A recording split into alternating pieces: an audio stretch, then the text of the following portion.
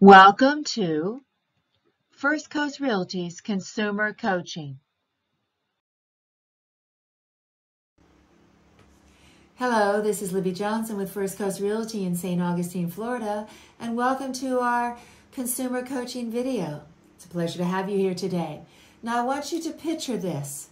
You have worked hard, paid down your debt, saved for your down payment, and now you've made application for a home mortgage. But don't put the cart before the horse. We do not want you to experience the disappointment and heartache of the man who decided to buy the boat before the home closed. Yes, this really did happen. So today we are going to share with you the 8 things to not do while you're funding. And here to explain them to you is our managing broker, Jean Johnson. 8 things to not do while funding your new mortgage. Number 1, do not buy a new car, boat, or change the current lease terms. Number 2, don't quit your job or change professions. Number 3, don't switch from a salary job to a heavily commissioned job. Number 4, don't transfer large sums of money between bank accounts.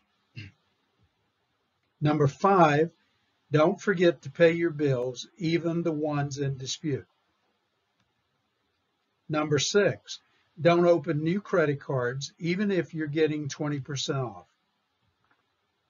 Number 7, don't accept a cash gift without filling out the proper gift paperwork. And finally, number 8, don't make random, undocumented deposits into your bank account. So there you have it. You've worked hard to get a chance to have the American dream of home ownership. So stay steadfast, disciplined, and consistent, and follow our 8 suggestions on what not to do while you're working through funding for a home mortgage. There will be plenty of time for that boat in the future. Take care now. Thank you for joining us for this week's consumer coaching video. Join us next week for What to Know About Home Inspections.